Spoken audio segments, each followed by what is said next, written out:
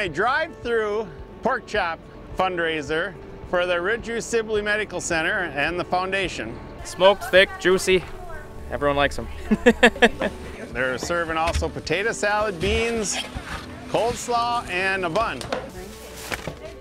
Thank you so much. Enjoy your dinner. Actually, this is going to be my mother's and my early Mother's Day dinner.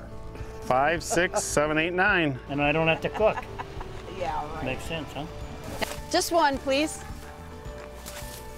This is our first annual drive-through pork chop dinner. In the past, we have done a good old-fashioned banquet, and due to COVID, that didn't happen, but we're excited. This could be the way of the future. Good luck, guys. How can you miss out on a pork chop? The Ridgeview Foundation and good food. Chef Craig's pork chops are the best.